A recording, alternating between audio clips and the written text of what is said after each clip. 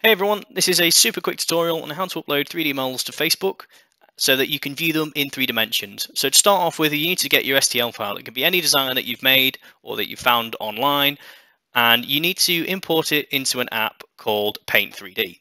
So to do that, open up Paint 3D, go to Expand menu, and then select Insert.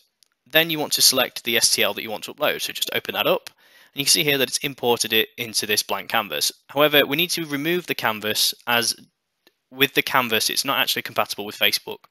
So once we've done that, we need to go back to the expand menu option, export the file as a 3D-GLB, and then select whatever name you want to give it. Just make sure that it's in a GLB file format.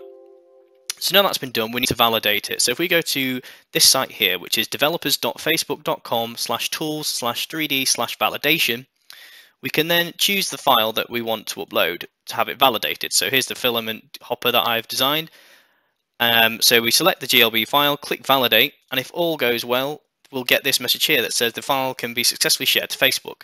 So in order to share it to Facebook, it's really easy. You just compose a post on Facebook and then drag across the GLB file that you've created.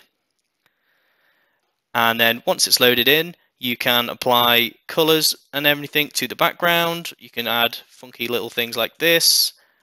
And yeah, that's pretty much it, guys. So I hope you found this video really useful. If you did, give it a thumbs up. Please consider subscribing to the channel and leave any comments you have down below. Cheers.